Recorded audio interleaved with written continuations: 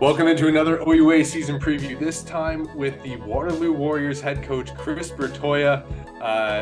All set and ready to go for training camp. It was a tough year last year, but as we just talked about, it was a lot of close games that could have gone either way, and this Waterloo Warriors team seems ready to bounce back. So we'll start it off. Coach, we'll start there, I guess. One and Yeah. seven to change it around. What's the biggest difference it's going to come from the Waterloo Warriors this year to do that? Well, we're still undefeated right now, so that's a good feeling heading into camp tomorrow. 1-7, really. I mean, I'm a glasses half full kind of guy.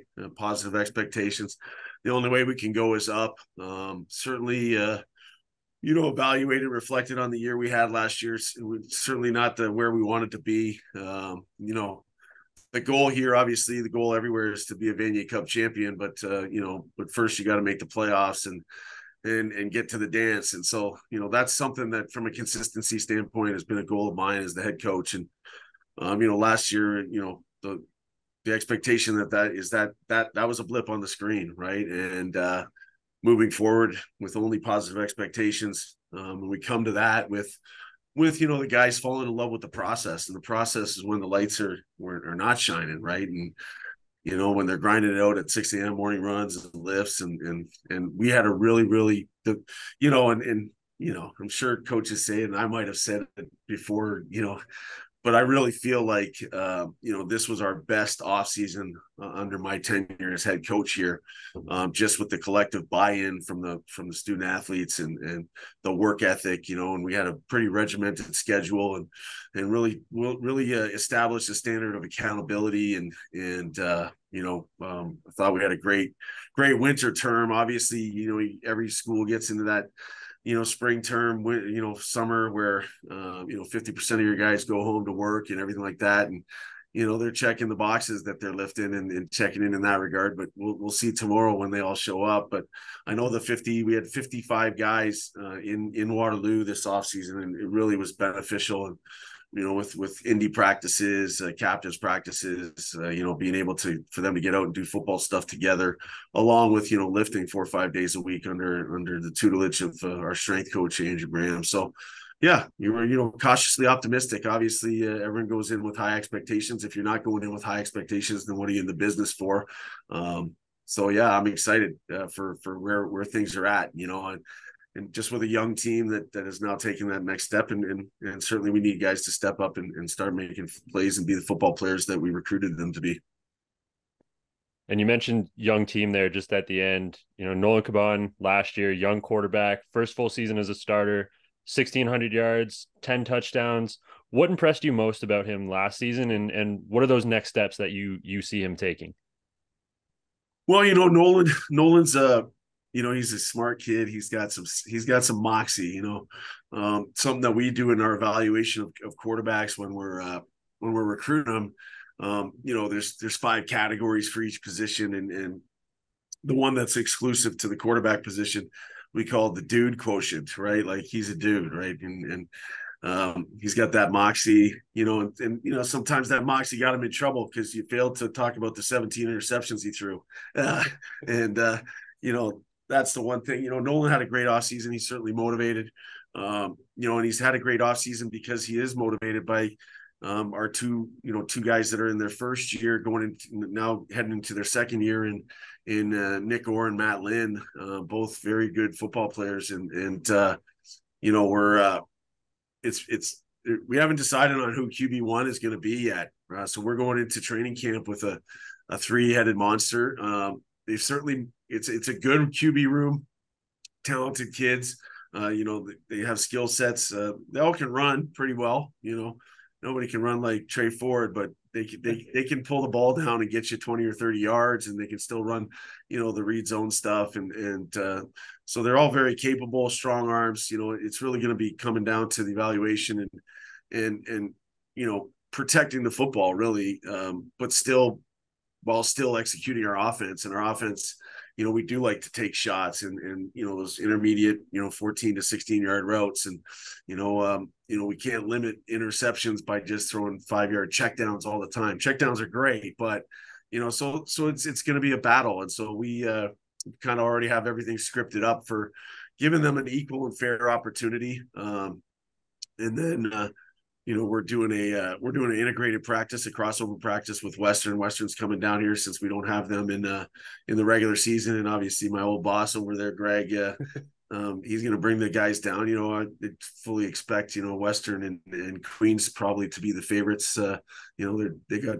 good squads returning, and so for us, it's kind of in preparation for Ottawa. We're on the road to start, and Ottawa had a very, very good year last year. And certainly there's turnover in every program, but I know Coach Belfay is doing a great job there, and they're recruiting a ton in the CEGEP. So they're going to have older, more ready players that are in that freshman year. And so we thought it would be good to have Western come down and sharpen us up. So after that, we're going to probably decide on the QB1 and what that position looks like. So like I said, Nolan did, minus the 17 interceptions. I thought he did very well. He had some good rushing stats as well. And I think he's a very, very capable quarterback, and he needs to step up and make that next step and just make good decisions and not give the ball away. And I think if he can do that, he'll probably secure that number one spot just because, he does have the in-game experience now, right? And going with one of the other two guys who have tremendous upside and they've had tremendous off seasons. The one thing that's always a wrinkle in there is that they don't have the game experience. At least Nolan does have that under his belt, but we'll wait and see. Now, Coach, I'm curious, and I want our listeners to be able to get a sense of what does an even split quarterback battle look like in your training camps? Is it just everyone's getting equal balance reps through 11 on 11? Are they all getting to work with the 1s and 2s and 3s, or is it specifically with each group? Yeah, we're breaking it down from an evaluation standpoint where, one day, day one is QB1 is, Caban, let's say, and then day 2 QB1's Matt Lynn, and day 3 it's Nick Orr. So it's kind of so we can have we're comparing apples to apples versus, it's hard. Well, you're working with, say, the young group that's just learning the offense, and guys are busting on routes, and now it makes the quarterback look bad, right? So we're kind of giving that's kind of how we're breaking down the equal and fair opportunity is through that distribution of reps. And some of the beautiful parts of having playmakers back is you get guys like James Basiliga, Justin Sukar, who make a ton of plays for you downfield. Talk to the kind of leadership opportunities they have where you do have this young team who's growing from last year, but you still have these key pivotal pieces that can provide that role. Yeah, getting J-Bass back was good, and certainly he's full of fuel, right? I mean, it is what it is.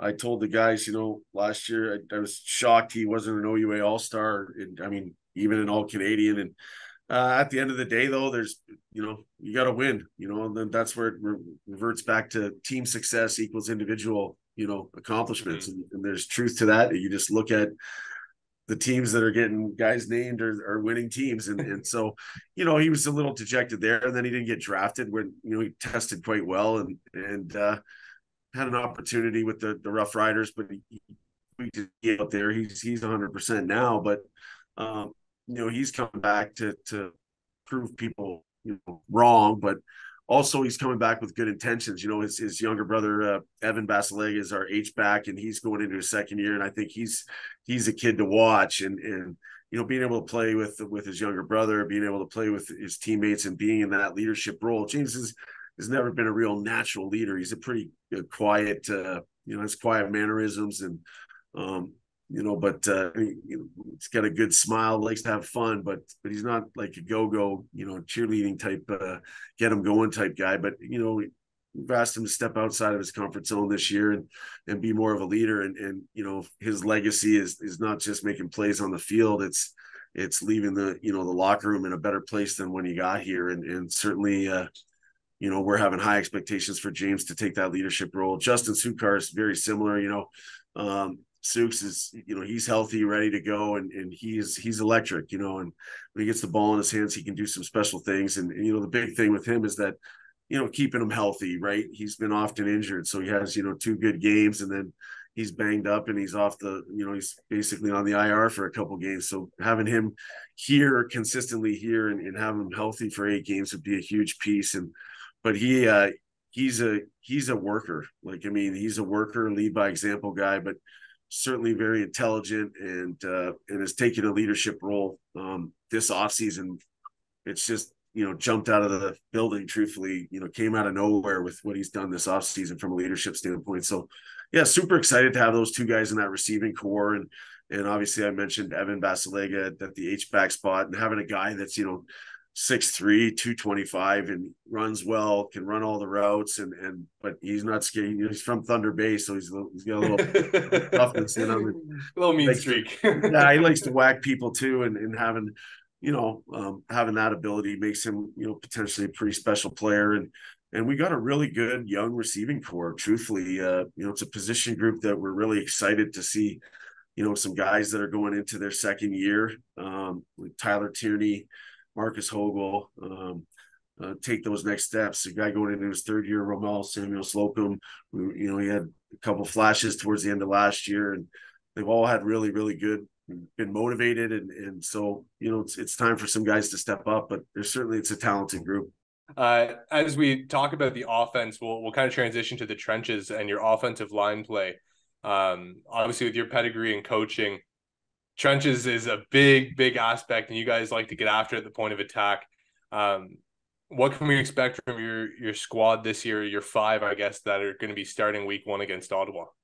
Well, the nice thing is the group of 5 that we expect to be starting is the group of 5 that finished last year. And being a younger group, any younger group in the sense that, like, there was a few guys that, are now kind of going into their 4th year, but they were young in the sense that, 2021, we had a, pretty veteran group still with Greg Brand and the Curtis twins and Spencer Andrews. And we, we worked from the time I took the program over. And I mean, 2019 and 2020, is the lost year there, but because it would have been a pretty good one for us. But we evolved to, never going to, Western always seems to year in, year out. And Queens certainly has a very good O-line now, but we evolved in my belief and not rose-colored glasses to having one of the top 3 O-lines in the conference for 2 or 3 years going there. And that's where we want to get back to. And it's a gritty group. It's a group that worked extremely hard in the weight room this off season, based on the mentality that, truthfully, we always want, we want to be a balanced offense, and whether balance means, 60% run, 40% pass, vice versa, or 50-50. At the end of the day, if you look at the most successful teams right now from a consistent standpoint, it's the teams that ultimately, when it comes down to brass tacks, they can run the football, right? And so, in a lot of our offense, from a pass perspective, comes off of RPOs, play action. So in order for that to work from a passing concept standpoint, you got to be able to get off the rock and displace some people. And so that's been a real big focus this offseason. I'm really excited for this group to take that next step. I think there's some talent there. I think we're good. We got a good seven to eight guy solid group there. So it's and it's not saying we got 15 guys in camp, and it's not saying that the other 7, but there's some work to be done there, and whether they're freshmen or just overall body composition, whatever it may be. But so, it's a position certainly where we want to be physical, but we're going to have to knock on wood and have a little lady luck and stay healthy too, because I think if we can stay healthy and keep that group together, I think it could be a very good offensive line. And in turn, that'll help, the backfield. Because I think the one thing last year, our run game was substandard and subpar from my perspective. And, so, it's exciting because Anthony Miller's kind of the returning veteran back, and he's in there from a solo perspective. Nick Sua he's doing a master's at Calgary, and he's gone to play for the Dinos, and that's great for him, continuing his education and getting another experience. But Anthony is Anthony could be special. It's time for him to have that breakout year. But we had a really good year recruiting running backs as well. And we landed, the top player in the region here in Quentin Springer out of Jacob Hessler. And he's explosive. He's explosive. He can hit those 60-yard runs, and he's a physical kid for coming out of high school. And his big thing is just get grasping the playbook, and as long as he can do that. And I think he's a kid that might have a little bit of a splash this year too. And then we had a transfer come from St. FX, Adrian Henry. He was backing up Malcolm Bussey and decided, he's from Brantford, decided to come closer to home. And we had recruited him coming out of high school. So so overall that group's I'm excited to see what that group can do, and step up. And obviously a key part of that is the offensive line. Switching gears here a little bit, going to the defensive side of the ball, you're a team that liked to get after last year. I think you finished top 3 in tackles per game in the OUA. What can we expect? What can fans expect out of the Waterloo defense this year? And kind of what are you looking forward with that group? Well, excited, for that, the front seven, I think, is a pretty solid group. From a defensive line perspective, we've evolved, and we got some young guys that were in their first year last year, that like Marcus Ola, who we previously spoke about, and Divine Ugo, who've had good off seasons. We have some good, solid veteran leadership there in Tyson Hergott, who he had a really good year last year, and went to the East West Bowl and did well. Trayvon Halstead's back and went to the East West Bowl and did well. And another guy that we really want to see take the next step. He started just because he's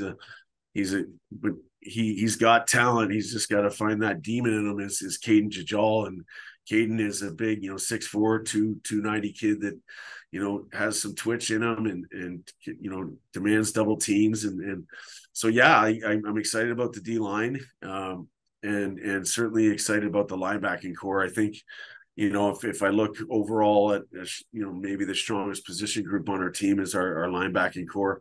We had last year, Keyshawn Bowen really came into his own towards the end of the year. Jethro Oleko, and a big boost. Obviously losing Jack Hinsberger, sucks, but James Hinsberger, his younger brother's back off of ACL. He missed last year entirely, and he just he was on a work term in Boston for his engineering program. He's doing real well at engineering. He's the top student male athlete on campus here. He had a 97.1% average in civil engineering. Plus, guy doesn't miss he's 6'3", 220 and runs like a deer, and certainly excited to get him back. Really excited. He had a great freshman year, and then there's lots of depth there. Jack Andrews is back for, I think, his 14th year. He's like Tommy Boy. But he's a playmaker. Kalen Fraser, there's a lot of depth, and we got a really good recruit coming from Ann Meyer High School in Niagara Falls, and Arden Martinez. He's a big kid, 6'3", 6'4", 230 pound, can also run well too. And I really, that front seven's going to need to get pressure, and certainly, we want to keep it simple so that they can play fast.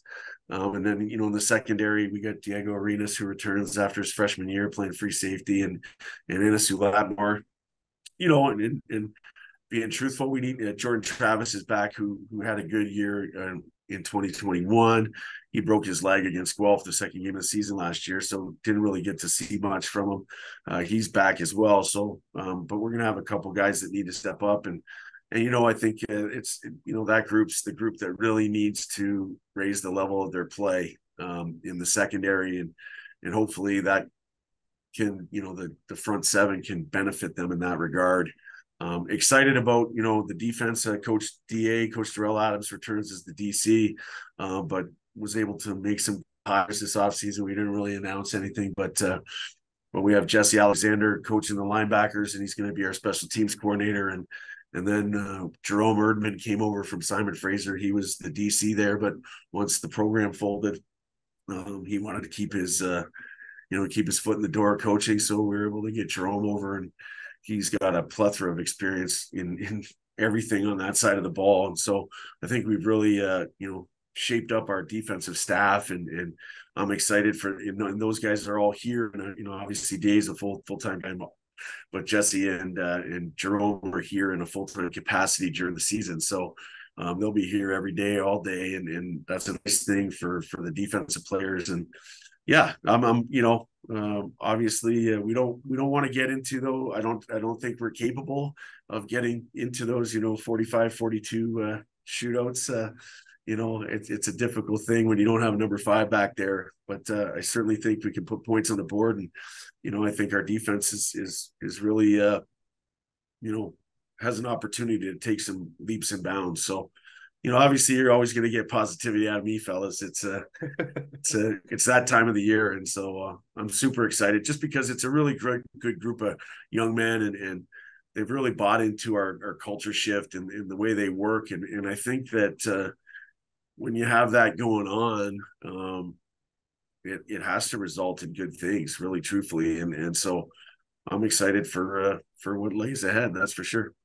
It's almost like the chicken and the egg, right? Does the good front 7 help the secondary, or does a good secondary help the front 7?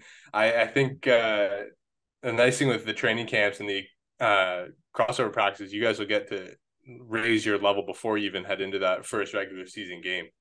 Yeah, for sure. And then, special teams will be good. Cole Crissett's back, so that's a big boost. He's a top kicker, so it's nice to have his leg and understand that we can change the field and everything of that sort. But, I think the biggest thing for us this year is reflecting back and evaluating and all that stuff from 2022 is that, we didn't play complementary football. And what I mean by that is when the offense played well, the defense didn't play that great, and vice versa. And so, and I think it's common sense, and people, well, of course it is, coach. People be saying, but truth be told, it's important to have that continuity between the O and the D. And so, this year, I'm taking a step back from. I'm not going to be the offensive coordinator anymore, and Coach Brendan Conway is going to take that role. We kind of co-coordinated last year from a transition standpoint, and certainly the offense is staying. It's kind of my offense, our offense, but I'm excited. Sometimes what you get with when the head coach is an OC is the defensive guys kind of, I wouldn't say they get jaded, but hey, the head coach is always with the offense, and so it's time for a change, right? Like you can't keep doing things the same way. And so I'm excited, and it's given me a new energy to kind of be around just the overarching head coach. And this is a new thing for me as a head coach, because I've always been the OC while being the head coach here. So I'm excited to be able to kind of dip my toes on the defensive side of the ball, special teams. I joked around with the guys because everyone knows that I like trick plays. So I just, I'm a head coach and trick play coordinator. So that's a great title to have. Yeah. I'm thinking about some trick plays for defense. So I don't know. I'm not sure how it works, but I'm wrapping my head around some trick plays. If you let Connor talk to you for a bit longer, I think he might talk you into a few double corner blitzes here or there. I don't know. There you go. The old Madden play: shoot both your corners and leave the flats wide open. That seems to work every time I play Madden online. But yeah, exactly. So, no one will ever see it coming from the field corner, but it's a long blitz for a field corner. Yeah, generally the field corner is a little bit slower too. So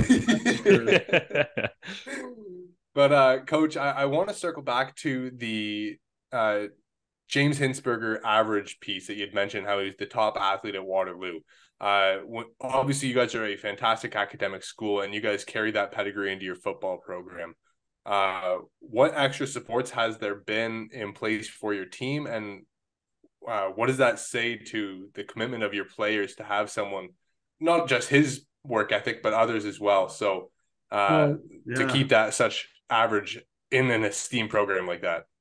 Yeah, at the academic all Canadian breakfast, the dean of engineering asked James, how do you do it? And he just said, I stay up late and I wake up early. I work hard. Kind of like he's a motivated guy, right? And people don't understand how could he do that along with being a high level football player, but different strokes for different folks. But the big thing for us from a supportive standpoint, we have a full-time academic support and wellness coordinator in Marshall Bingaman, who was a coach here when I played here, and he's a coach when I first started and coaching. But his role now has shifted off the field and in a full-time capacity, helping our football players. He helps other programs in the department as well, but he helps our guys.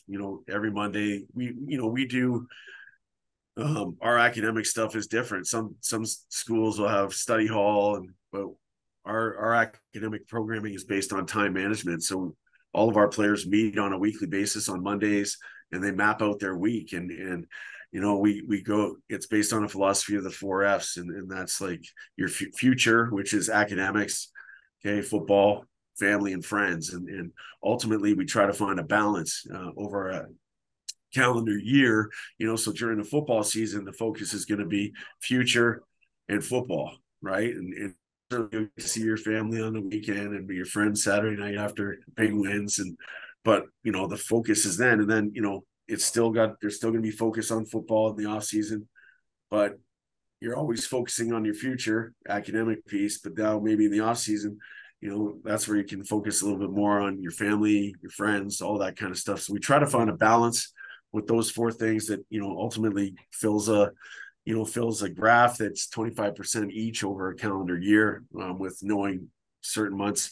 And then we're very fortunate with our central administration and our athletic department that we support our student athletes with 5 hours of tutoring per course per term. So each of our guys can access tutoring that's paid for by the athletic department, fundraised, and also internal money, because Waterloo prides itself on that academic standard. And I'm very proud to say that 2 years ago our team average was 76.8%. We had 103 student athletes, 103 males that are age 17 to 23 years old. And we're able to have that type of an average. I think we're doing pretty damn good. That same year, we had 41 academic All-Canadians, which was a record for us.